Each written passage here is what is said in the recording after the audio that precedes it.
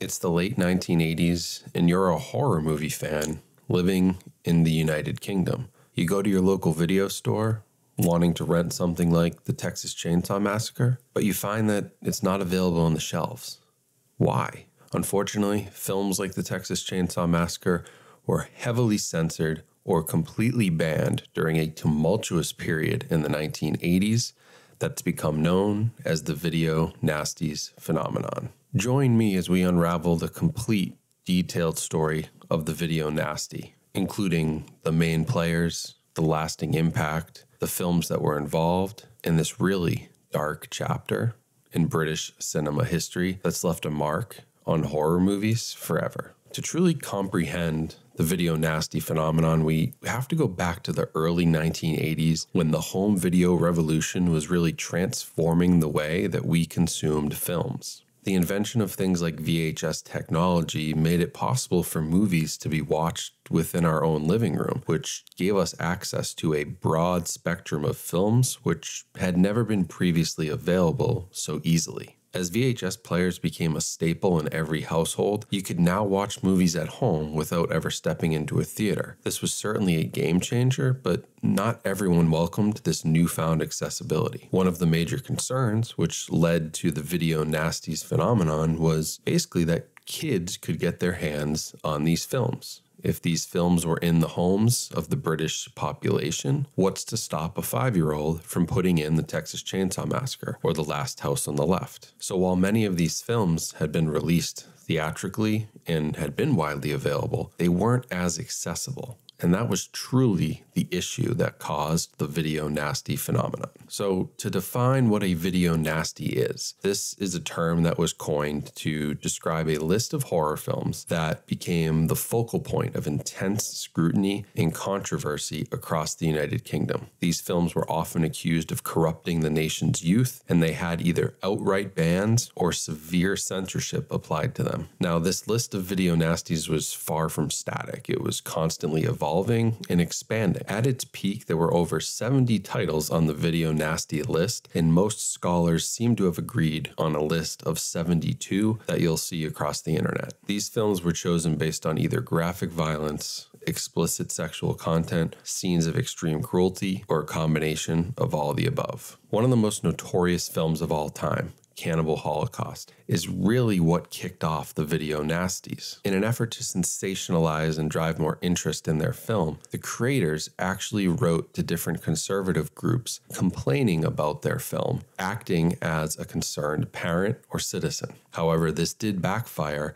and led to some of these conservative groups, which we'll talk about later, leading the charge for censorship. Now, you may think that most of the films on this video nasty list are going to be extreme horror, extreme gore, like Cannibal Holocaust, but that's really not the case. In fact, some very famous horror movies are a part of this list. One that everybody probably knows is The Evil Dead from 1981, directed by the great Sam Raimi. The Evil Dead is one of the most well-known horror movies of all time. It spawned a franchise which has lasted over 40 years with multiple movies and TV shows, but in the context of the video nasties era, the graphic violence and gore made it a prime target for censors. The film's low budget and creative use of practical effects made the horror feel shockingly real, which just intensified the moral panic surrounding it. The relentless violence, dismemberment, and scenes of possession led to its inclusion on the list. Another film that made the list was The Last House on the Left from 1972, directed by Wes Craven. The Last House on the Left is far from a family film. It's gritty, it's brutal, it has extreme violence. Both the girls who fall victim to a gang of sadistic criminals and the parents who exact their brutal revenge were just deemed too disturbing for British audiences. Now you're probably thinking, this came out in 1972, how does this play into the video nasties in the 1980s? But this is a great example of how the video nasties list did include movies that had been made years before controversy erupted, and it really targeted home video releases. That was the main focus point of the video nasties phenomenon. And finally,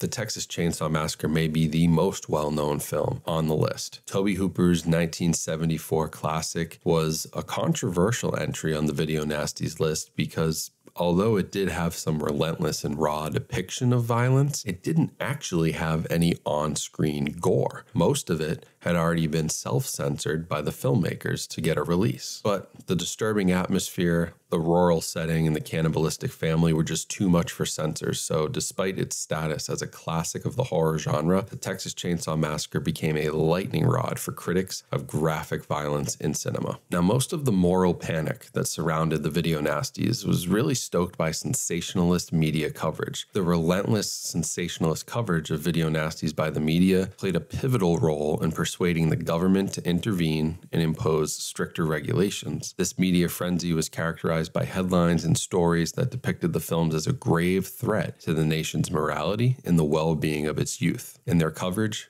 tabloids and newspapers used provocative language and imagery to amplify public apprehension. Sensational headlines such as "Killer Films Invading Homes" and "Horror Unleashed on Innocent Viewers" dominated the front pages. These headlines, often accompanied by graphic illustrations, painted a frightening picture of the film's content and their alleged impact on viewers. As a result, the public was led to believe that the content of the video nasties was so explicit, so violent, and so morally corrupt that it posed a dire threat to society as a whole. This moral panic not only influenced parents, but lawmakers and the general public as well, who became increasingly concerned about the effects of these films on children and vulnerable individuals. The sensationalist reporting also led to a surge in public debates and discussions about censorship, artistic freedom, and the responsibilities of filmmakers. Many questioned whether the government should play a role in regulating what could be viewed in the privacy of one's own home.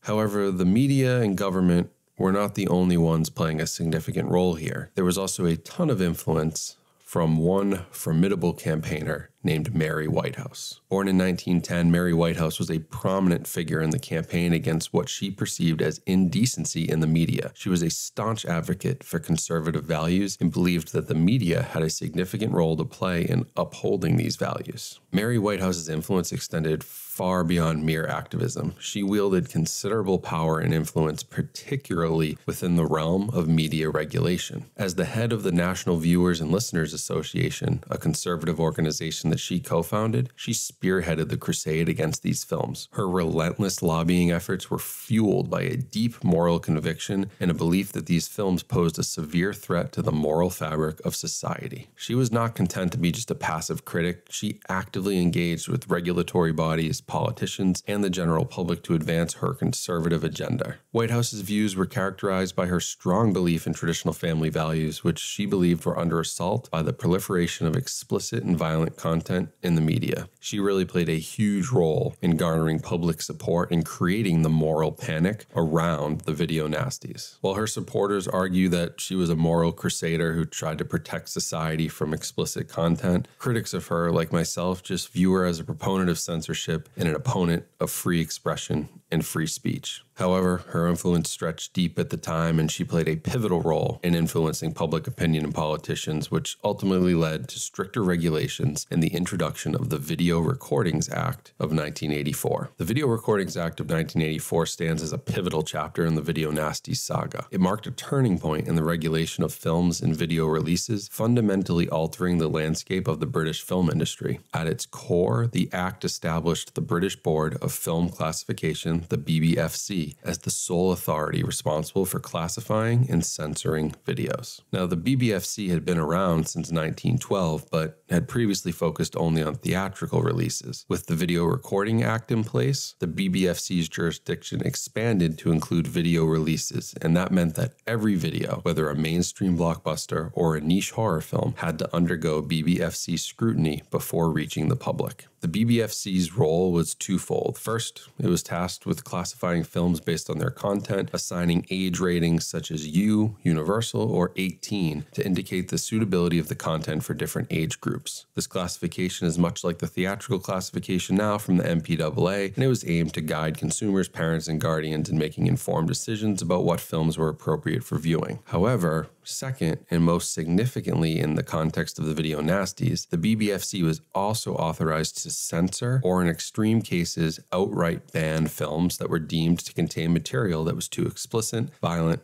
or morally objectionable. This was a substantial shift in the UK's approach to film regulation, as it replaced the prior system where filmmakers could distribute their works without BBFC certification, instead relying on local authorities to make decisions on a case-by-case basis. The Video Recordings Act centralized the process of film classification, and it empowered the BBFC to make unilateral decisions that could impact a film's content and availability to the public. For filmmakers, this posed a serious challenge. Many who had been previously able to release their work on video without major interference now found themselves navigating a much more stringent and potentially restrictive system. Many filmmakers faced considerable cuts and alterations to their films in order to secure a certification that would allow their works to reach a wide audience. As a side note, there is a great horror film called Censor, which just came out in 2021, very recently, that covers the video nasty phenomenon, with one of the characters actually working as a film censor for the BBFC. I highly recommend that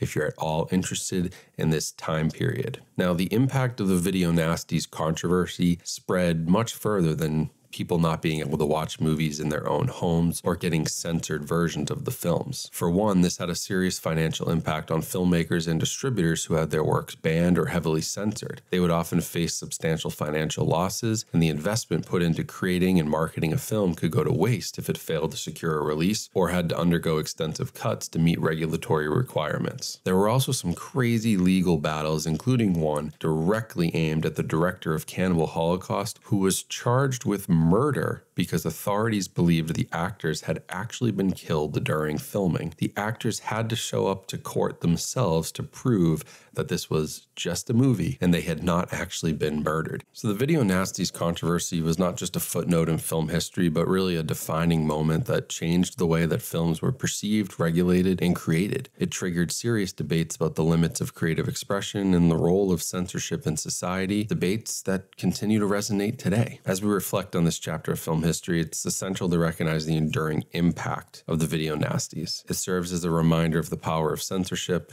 the complexity of artistic freedom, and the role that controversial films play in pushing the boundaries in our understanding of cinema. The Video Nasties also have a serious cultural significance that extended beyond its impact on the film industry. I don't think it's any surprise that a satanic panic followed the Video Nasties controversy in the US in the late 80s and early 90s, and it truly serves as a stark reminder of the power of moral panic, media manipulation, and the potential consequences of unchecked censorship. So thanks for joining me on this extensive journey through the controversial and dark history of the Video Nasties. If you liked this video and found it informative, make sure to give it a thumbs up, share it with your fellow horror enthusiasts, and subscribe for more in-depth explorations of film history, home video history, and all things movies. As always, stay safe, stay healthy out there, remember to embrace the weird and the wild, and never let anyone censor your passion for the macabre.